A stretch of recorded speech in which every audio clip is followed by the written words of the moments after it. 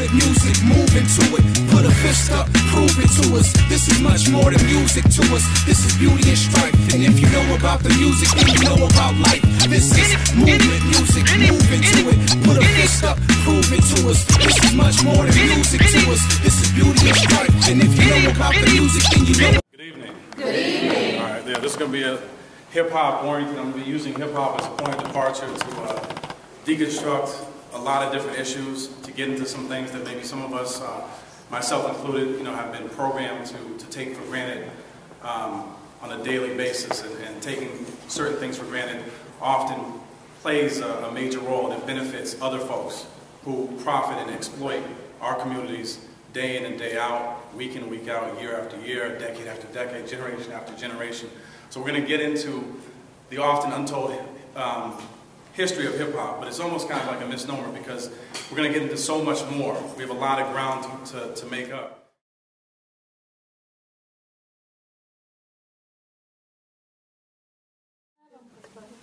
Huh? These are all racist images. If I can't find a black person to do it, I'll get Al Jolson, I'll get a white guy, put the shoe polish on his face. Look at the old Tarzan movies. I want you, remember in the beginning I said it's about critical thought and about honing your critical thinking skills? When you watch one of those old John Wayne films, he's riding on the horse and chasing after those savage Indians. There's those savage Indians, woo, chasing after the savage Indians. Who created the stereotype that Native Americans were savages? Well, their eventual oppressors, people that came and stole their land, they created that, because if you demonize somebody and you turn them into a savage, then it makes it more palatable for other people that might step in and say, nah, stop doing that, Solomon. Stop doing that to Elias. Stop doing that. But if I call him a savage, then it justifies all the awful things that I want to do to him. And then you create TV shows, and you create movies, and they're fighting against Native Americans. You create all that stuff. Come on. They did it with African people, black people, barbarians. They're barbarians. That's why we have to enslave them. We're bringing civilization. The root word of civilization is civil. If you think that being castrated and being hung up and having your fingers chopped off, you know, listen, I'm telling you real stories. If you knew of the barbarity that was done, and having 5,000, 4,000 sometimes people come and watch, as if they're at a sporting event. Watch somebody being strewn up there and hung. And then they're trying to grab the chain, because oftentimes with a chain, and he's cracked, and then there's a fire at the bottom. Because they didn't want them sometimes they didn't want them to die so quickly. It was a sport, they wanted to see them suffer. And then they would chop a finger off a finger, where it's just, now you can just slap the chain to try to get up, and you can't anymore, and you can't anymore. If that is the civilization that someone's bringing to me, that's civilized, I don't want no part of it. But we've allowed ourselves, because we're not critical thinkers and we don't delve into history and all these different kinds of things, to question and say, wait a minute, you won't bring no civilization to Native Americans. You won't bring no civilization. You didn't come there to try to help them. They didn't need no help in the first place. You didn't come there to try to share the land and to join them as brothers and sisters. Nah. So you demonize them. And that's where it works. Because at the same time, you have these people that existed. The Ida B. Welleses, you had the Fannie Lou Hamers, you had the Bessie Smiths, you had the A. Phil Randolphs, the W.E.B. Du Boises. These people weren't asked to have their likenesses placed on these products. These are products that were used. They didn't do that.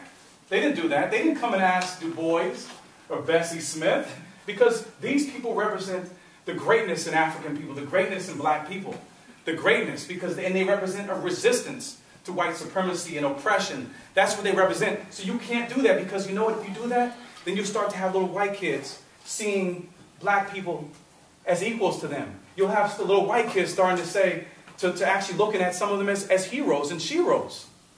So you can't do that. You can't do that. But yeah, we got this. This is for you. This is for you. This is for you. These are bad images. These are clearly bad images, right? Clearly bad images. But these are the popularized images. These are the popular images. Popular images that are put out there They've been popularized, so we don't ask the questions. We see it. We make excuses sometimes. Sometimes folks are ready to fight, knuckle up. Son, what are you talking about? This is my favorite rapper. What are you talking about? Despite the fact that your favorite rapper is openly degrading you. And you know what? And you know what? And he has an overseer that's controlling him like a puppet. So yeah, he's doing the dirty work, but there's somebody above him that's saying, yeah, that music's green light. That music is green lighted, brother. That music's green light. You could do that. Okay? Trust me, there's things called lyrics committees. And you have folks like Jimmy Iovine that green light that stuff, and they profit off of Black death. So you have Jimmy Iovine going to Chicago and getting an impressionable, very misguided Chief Keef. And selling him left and right. Left and right, man. Jimmy Iovine profiting off of that. And you know what? The rest of the songs in the album that talk about bang, bang, shoot 'em up, directed at black men, bang, bang, shoot 'em up, degrade black women, this and that, that's fine. That's not too political, man. Because I say so. I'm Jimmy Iovine, and this is my lyric committee, and I say so. I don't care if you degrade your community. I don't care if you talk about Black death. Because it's not impacting my community, it's impacting yours, and I'm going to profit off it every step of the way.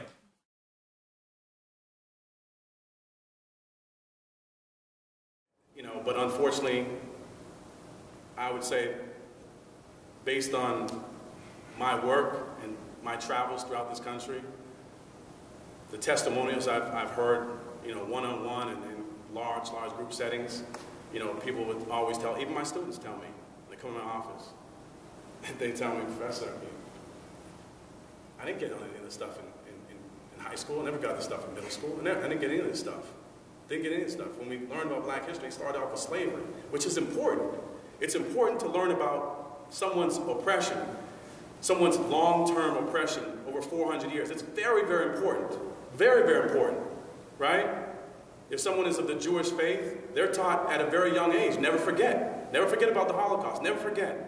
Never forget.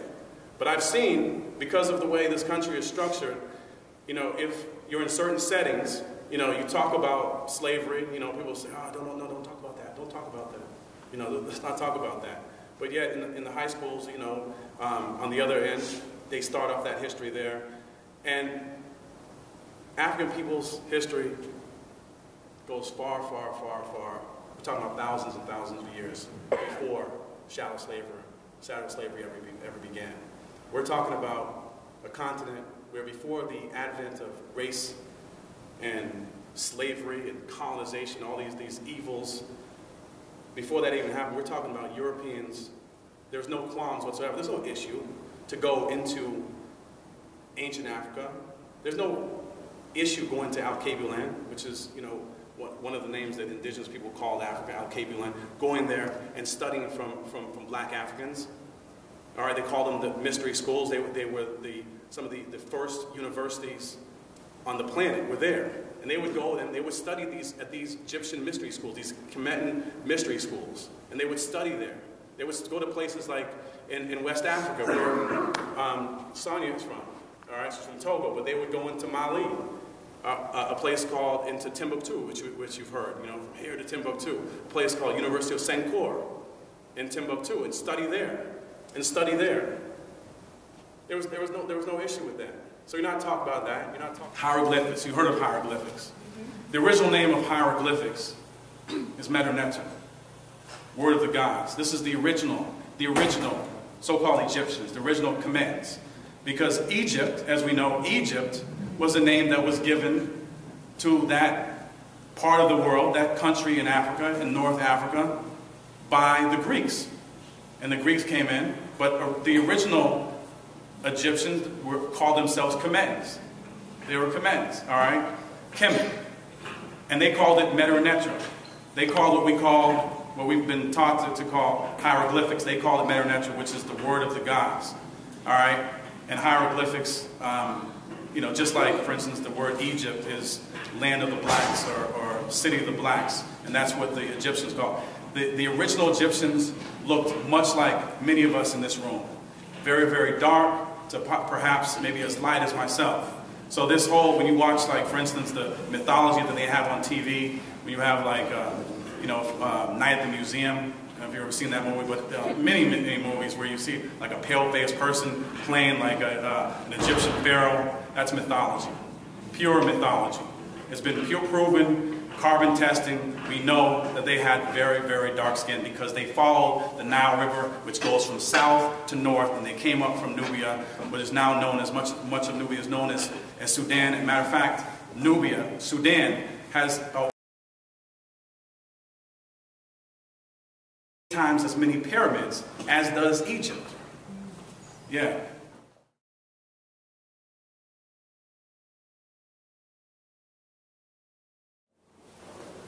This is the kind of lyrics that we got.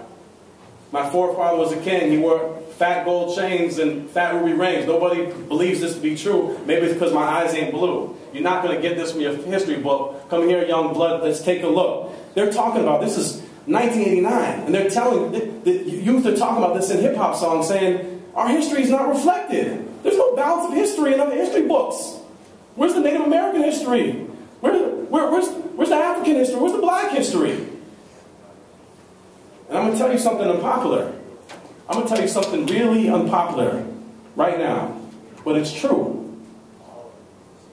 So, they won't give you that other history. They won't give you a balance of history, right? They won't give you a balance of women who have done amazing things, Native Americans and their struggle and their plight as it continues to go on. Our struggle, our plight, our successes, major successes. The fact that people from all over the world used to come and study.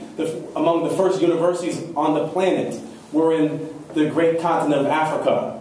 University of Sankore in Timbuktu, Luxor, Karnak. We can go on and on. They don't tell you this. They won't tell you any of that. But they will tell you that George Washington's your founding father. Oh, what do I have against George Washington? Well, you know what I have against George Washington? As I said before, if you're doing things that are unjust, I'm not celebrating you. Period. Period. Well, George Washington happened to be a devout, proud slave owner. He owned 317 African slaves. 317.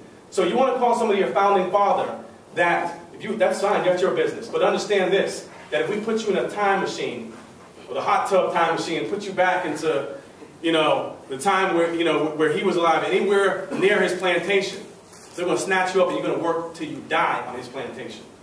So I'm not celebrating anybody that does that. Nor am I celebrating Columbus, who killed millions and millions of people. Not doing that stuff, man. Not doing that stuff. Okay? I'm not doing that stuff. But there's people that you can be celebrated. What about William Lloyd Garrison, who was also a white man around those times, who was against the institution of slavery, spoke out loud against it? What about Frederick Douglass? What about all these folks? Okay? Those are the folks you need to be celebrating. Because if you're going to celebrate people that did bad things, it's going to somehow rub off on you in some shape, form, or fashion. Make it a note to learn about your history. So these are issues that are discussed today in rap music, but they don't play it. They don't play it on the radio. They don't play it because they don't want you to think. They don't want you, dare I say, to turn out like somebody like me, who was inspired by that kind of music that now, years and years and years later, is now using that music as a vessel to talk to you about the truth and to talk to you about the dawn of a new day and to visualize it and to be visionary, to see not just a new United States of America, but a new world.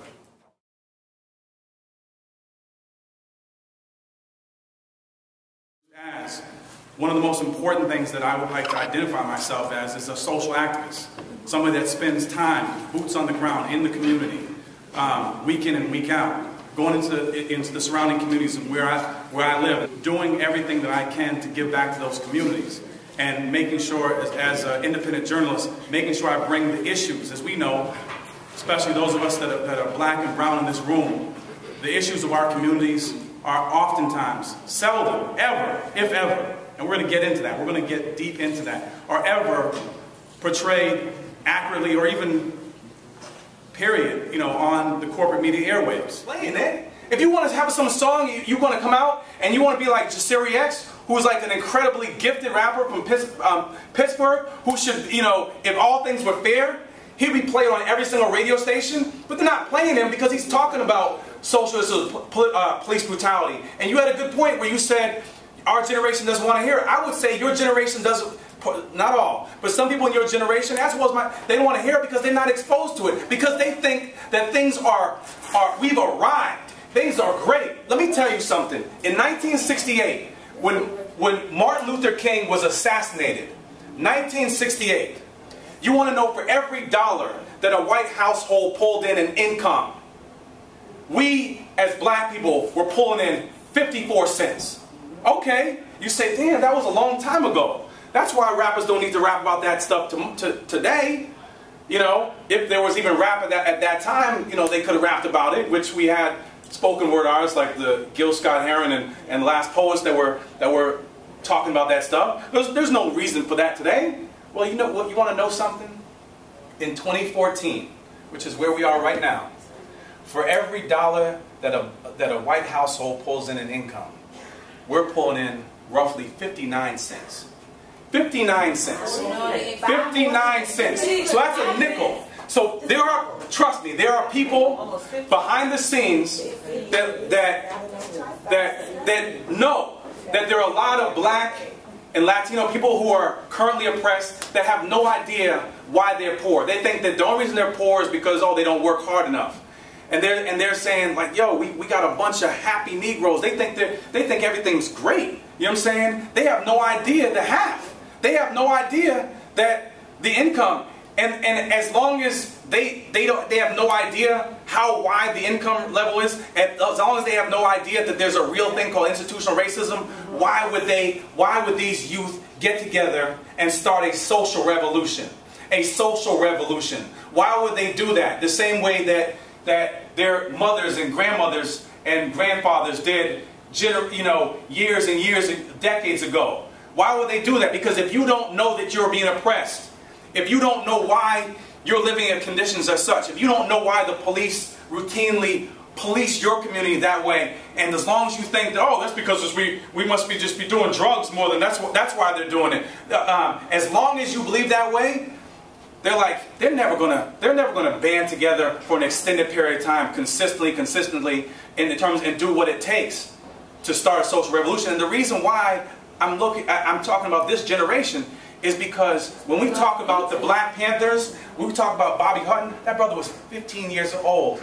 Now, he was 15 years old. We talk about Fred Hampton, he was 21 years old when he was gunned down. We talk about Huey P. Newton and Bobby Seals. They were college students. They were young. They weren't old folks. These revolutions were started by young people who had a lot of energy, but they knew what was going on. They knew what was going on. Okay? So a lot of the issues that we think have gotten tremendously better in the last 40 years have actually gotten worse in some major categories. That's why I say facts are the facts are the facts. Our opinions, our perspectives are something totally different. But history is just repeating itself all over. It is. I think our generation is bad because we are the future.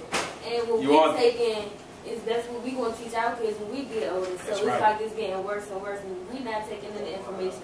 If I want to make my full dollar off the dollar, and not just that 59 cents, and this is the reason why I just don't do stuff for myself. I do stuff for y'all, I do stuff for people in the community, everybody, because like Solomon said, once you know, you got to tell other people, right? You got to tell other people. It's a social responsibility that we have, especially as black women.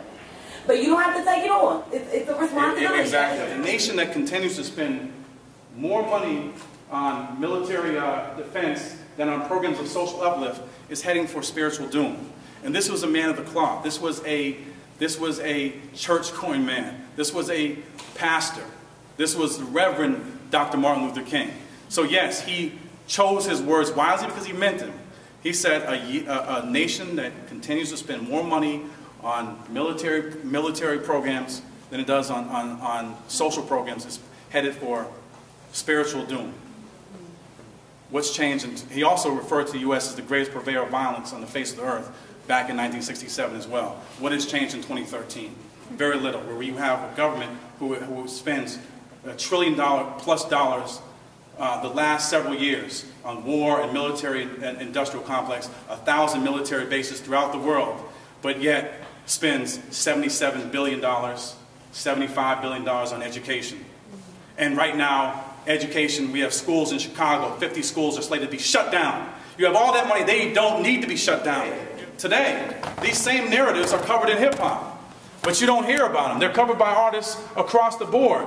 Artists that are black, white, Latino, but it's suppressed. You have artists like Brother Ali, you have, as I said before, Dead Prez, and we could go on and on, and they don't play him. I mean, Mos Def, for God's sakes, who was one of the most popular, underground MCs, they don't play his stuff, okay? That is premeditated. They don't want folks, young folks, especially young folks of color, to be exposed to these narratives, to see what is at the root of their oppression. They don't want to see the roots that are connected to poverty that is entrenched in their communities. They don't want them to see that. Malcolm X said, no one, it's foolish to get on people that don't know something for the first time.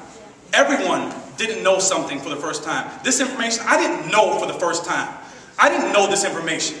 I wasn't born into this information, but when I got it, I had the opportunity to, hey, I'm going to take it and run with it. So I think people need to be given the opportunity to be presented with this information. If it's not being presented in schools, then it's our job to present it to people. Now, if they run away from it and say, I don't want that information anymore, then that's their prerogative. But we must give them the opportunity. We must be collective and communal about it.